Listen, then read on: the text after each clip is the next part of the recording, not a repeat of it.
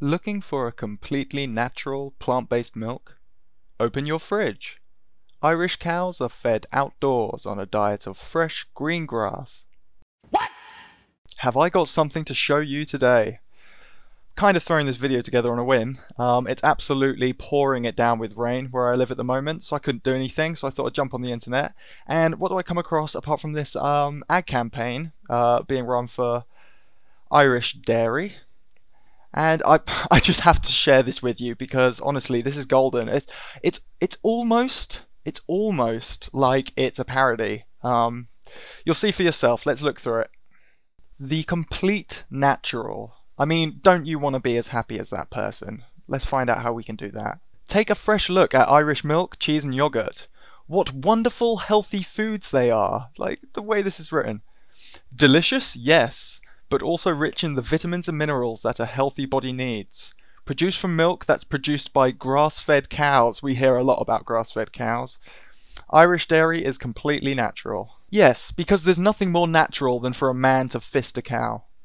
Ooh, pride and passion. I always love to see, how someone is proud of this industry. Let's see what they say. The expertise of the Irish farming industry and the commitment of individual farmers and their families are vital ingredients in the success of Irish dairy, here at home and abroad. Well, the whole reason for this campaign is because you're not being very successful, so you have to pump so much money into advertising with these really shameless. They kind of treat people like they're stupid. This is like if you were writing a parody of an advert, the way they're like, yes, delicious, but also full of blah blah blah. It's like you're trying to sell something to a baby who's never heard of an advert before. They don't realize they're being advertised to. And I have got to see what they're going to be saying on animal welfare. Like, alright, how do we humanely kill a baby cow and steal their milk? Oh my god, the world's luckiest cows. The world's luckiest cows are the enslaved cows. Okay. They're fed on a pasture-based diet, similar to myself. Most likely fresh green grass, yeah, pretty much what I eat. Where possible, they get to enjoy the great outdoors. Their welfare is constantly monitored. It's constantly monitored because if you let them die, you wouldn't make any money from them. But it's not because you actually care about them. If they didn't need to be constantly monitored and you could still get the milk from them, you wouldn't do it. It's all about the money. So you just kind of spin it to make it seem like you care about the animals, but you only care so far as your profits are involved. Every imaginable measure is taken to ensure that Irish dairy cows experience a good quality of life before we kill them. And yeah, here we go, here's the admission. It's been proven that well cared for cows are more profitable. That is literally just what I said. That's all that you care about. By looking after our cows, we're looking after our industry. That's the bottom line, isn't it, really? And how you're not looking after someone by strapping them up, sticking your hands inside of them to forcibly impregnate them, taking their baby away from them. This is a mammal like ourselves who has a strong bond with their child. You're not looking after them by doing these things to them, and you're not looking after them when, as soon as you're done with them, you ship them off to be shot in the head or have their throat slit.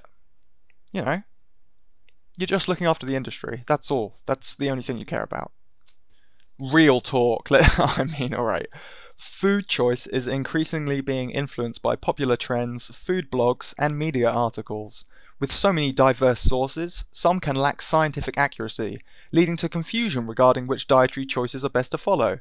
Yeah, I can agree with that. Yeah, there's a lot of confusion. Some people think you're meant to be sucking on the tits of a cow to be healthy. Real talk will shed light on a number of misconceptions within dairy. Real talk about, does dairy belong in a sustainable diet for the planet? Yes, dairy does belong in a sustainable diet for the planet, says the dairy industry. Okay, so it's all blah blah blah. So with the global population set to increase by approximately 2.4 billion people by the year 2050, it's predicted that demand for food production may need to rise by about 70%. Okay, that makes sense, whatever.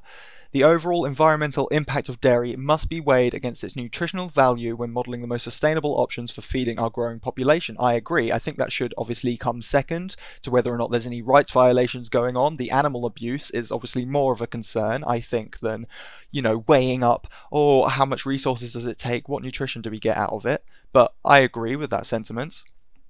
For example, cows convert human inedible materials, such as grass, into a nutrient-dense, affordable source of protein. So why the fuck would we be growing grass then to feed it to cows and then eat the cows when you could just grow something that you could eat to start with? As well as being nutritious, sustainable food production must also be safe, economically viable, environmentally acceptable, and capable of meeting volume demands. Right, so sustainable food production must also be safe. Safe for whom? Is the cow safe when they're in the truck to the slaughterhouse? I don't think so. Economically viable. How is it economical to convert lots of resources into a small amount of resources by funneling them through another animal? Okay, it's like economics 101. You don't want to be wasteful. Environmentally acceptable, fucking that choice of wording, everything seems to be environmentally acceptable. We're destroying the planet and pretty much not a lot is being done about it. So environmentally acceptable, yeah, people do accept the fact that we trash the environment by raising billions and billions of these animals and killing them. And the last point, what was that? It was capable of meeting volume demands. Yeah, whatever. If you excuse me, if you run a big enough holocaust, I'm sure you can meet the volume demands. Phew, sorry, I had a bit of a dry throat, so I had to go have a glass of soy milk. But I'm back now, so you can tell a lot of time and effort's being put into this campaign. They've got this fact or fad page here as well, which I think looks like a little quiz. Yes, it is. So we got dairy is fattening. We're going to go with fact, I think. Fact. Good fat, I hear you say. Are you kidding me? But it's true. Dairy does contain fat, but it's good and natural and it's part of a balanced diet. We need fat in our diet. Now, it's true that you need some fats in your diet. The saturated fat found in dairy, which is basically fat which would be solid at room temperature, that's not good for you. Especially in large quantities like it's found in dairy products, especially like cheese. The dairy industry, the meat industry, the egg industry, they funded, at this point, countless studies trying to mislead and confuse the public into thinking they need lots of saturated fat in their diet to be healthy. But the opposite is true, and this is known at like a government level. For example, you've had countries like the United States putting in guidelines recommending to people reduce the saturated fat intake, and I believe it was even Finland that had their dietary guidelines changed to be based on the science, which showed that they should be reducing their saturated fat intake, and they had, I think it was an 80% reduction across the country of cardiac mortality.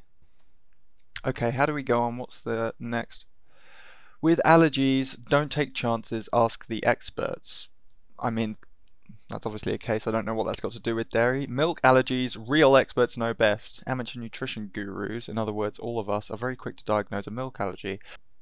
Okay, so I want to share something that's completely anecdotal. So I cut out meat before going fully vegan, and I didn't really notice much change in my body or anything like that. However, when I cut out dairy, I noticed a big change, and that stayed true till this day. It's been a few years now.